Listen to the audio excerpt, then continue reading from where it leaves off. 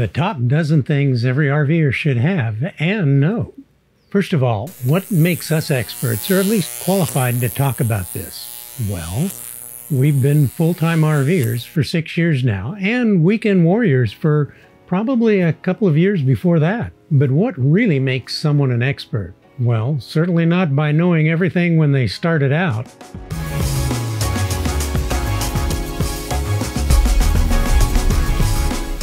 I would argue that we've become experts by knowing nothing and learning by making every mistake you could possibly imagine. Yeah, that's us. I know nothing. Nothing. Now, we've traveled through 26 states and over 48,000 miles and have learned a ton. We're learning every day. So today, we'd like to help some of our fellow newbies on the channel. That is, with the help of this wonderful community. And with a short list of a dozen or so things that every RVer should have and or know to make their first trip successful.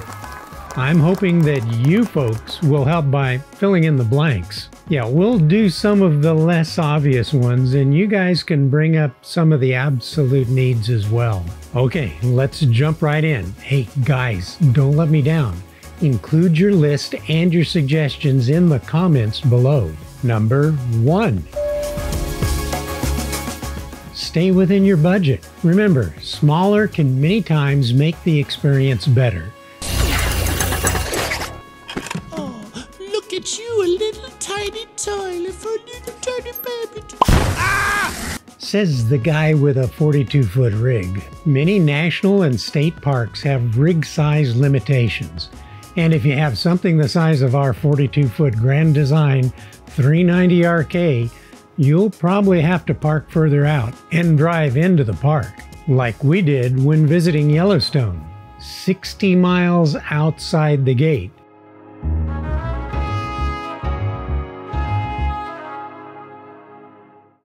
Another drawback to our gigantic rig is that boondocking is limited. Because of our ground clearance, we're kind of low-slung, making undulant terrain a no-go. Boondocking more can mean saving more bucks. Also consider seasonal, monthly, and weekly rates at some parks, because that could be quite a bit cheaper. Maybe a subscription like 1,000 Trails might suit your needs. Number 2. Protect your investment. In case you haven't heard, sometimes RV parks have issues with their power, like low voltage, ground faults, shorts, and many others. Yeah, not that. Your RV is a massive investment. For a lot of us, it's our home. So how about protecting that investment? Invest in a surge protector. Many of the newer RVs have them hardwired into your system. But if you don't have one, yes, they can be a bit pricey. But that is a small price to pay for a device which could save you thousands on protection for your electrical system and expensive appliances. Our rig did come with one hardwired in, which we do suggest. You might want to take a look at, say, this one. Number 3. How about, have you ever heard the term degloved finger? It's sometimes called ring avulsion. It's a medical term coined by ER physicians for a devastating accident that happens with anyone who works around heavy machinery, like RVs, and gets their beautiful gold, platinum, silver, and diamond encrusted rings caught in the machinery. In an instant, that ring can scalp the skin off your finger. Clean off. Clean off. Just ask Jimmy Fallon. We've had that problem with firefighters back in the day when we'd ride tailboard on the apparatus and accidentally hooked the edge of the ring on a tarp snap. Yeah, it's pretty nasty. Ours and many other RVer solutions are these silicone rings, which stretch and break rather than deglove your finger. We don't worry about losing our precious rings. Precious! You can find the silicone ones quite cheaply considering. We'll leave a link below. Number 4. Elbows.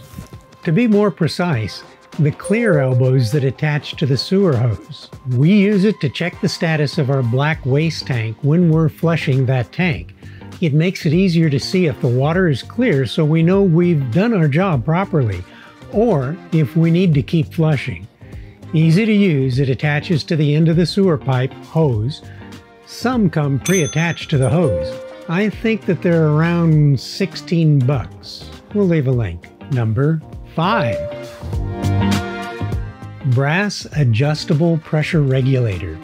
That goes without saying. Save your plumbing in that nice rig of yours. We've literally been to some parks where the pressure was so high they had a warning on their list of rules in bold red letters, must use a pressure regulator, and they asked us at check-in if we had one.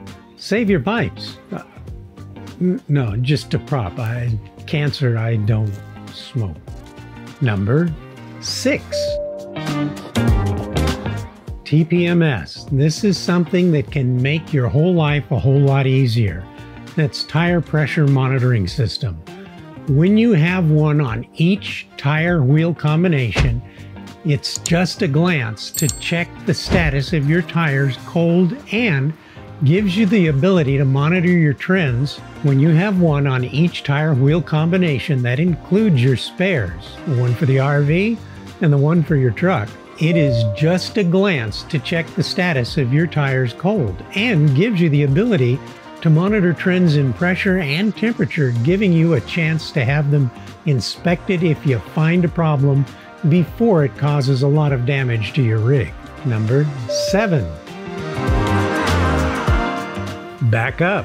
We use our cell phones most of the time for communications when one of us is backing and the other's guiding, because it is true two-way communications. But there have been times where there is no cell coverage and then we switch to our alternates, our ham walkie-talkies.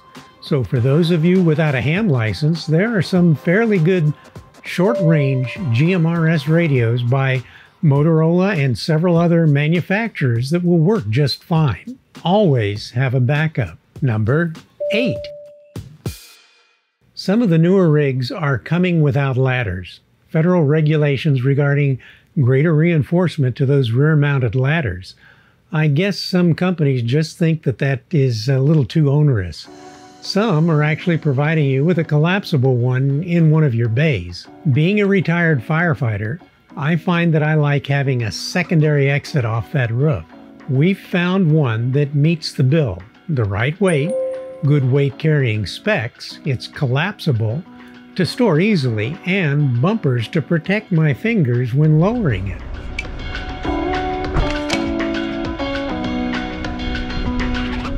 Number 9. Water softener. We have a Pure Aqua. We also think that they are all pretty much the same, but ours came with some extra gadgets that we ordered with it. We can go about 3 weeks before we have to regenerate the system with 2 boxes of table salt, depending on how much water we use. It protects our plumbing from hard water damage, and it softens the water to where we don't need nearly as much laundry or dish soap. It also makes your skin silky soft, and therefore you're not nearly as itchy in areas with hard water, like anywhere in Arizona. Number 10.